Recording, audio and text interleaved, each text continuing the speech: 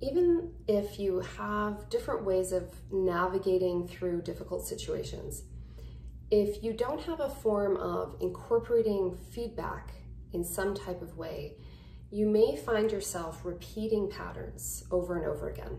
So you just may find yourself in similar cycles with different people or with the same people. And part of that might be because you're not taking inventory as to whether the strategies are actually working. So we all have strategies. We attempt to always get out of stressful situations, to regulate our internal state in different ways. The question is, are those actually working the way we want them to work? Are we achieving the state that we really want and the outcomes we really want?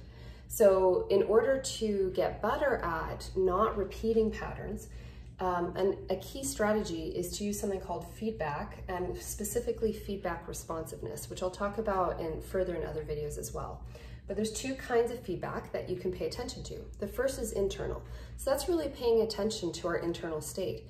Is this conversation and the outcome, the after effects, is it creating an internal desired state that feels right to me?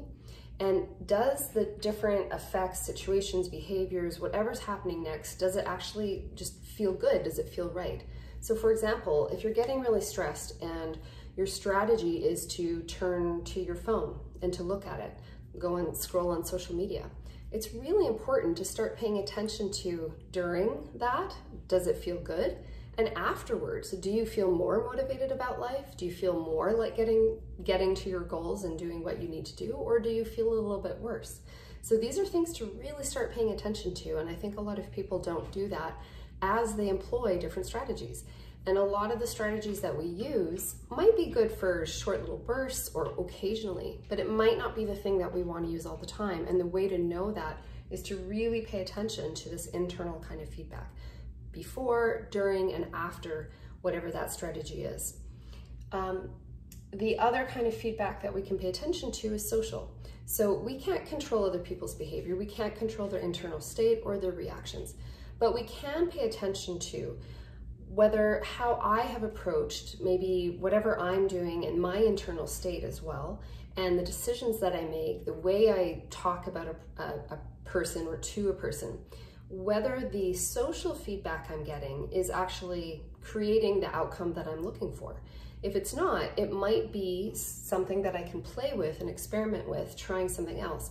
If I'm very, very serious about something and it just seems to spiral into a negative conversation, maybe it's time to try a little bit of humor or something a little bit kinder or compassionate, or to disengage. So the social feedback we have is also very important.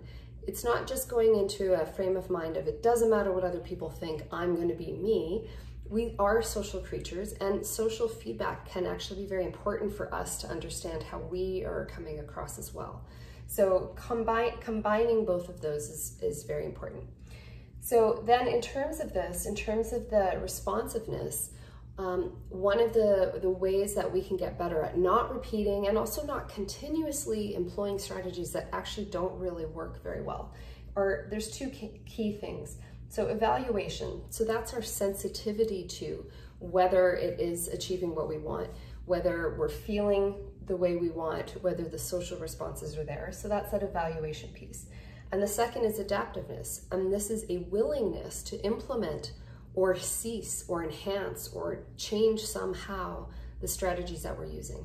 So to become aware that there are other strategies that we could try, and a willingness and ability to try these different strategies.